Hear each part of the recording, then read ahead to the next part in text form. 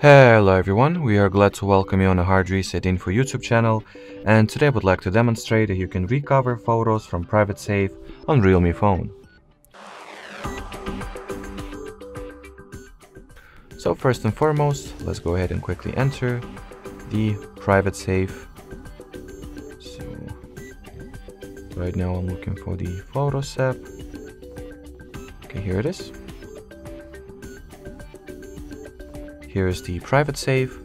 Now simply select the photos that you would like to recover and then choose set as public option over here. Then choose the folder that you would like to save those photos to, and that will be it. So thanks for watching, thanks for your attention, and bye bye.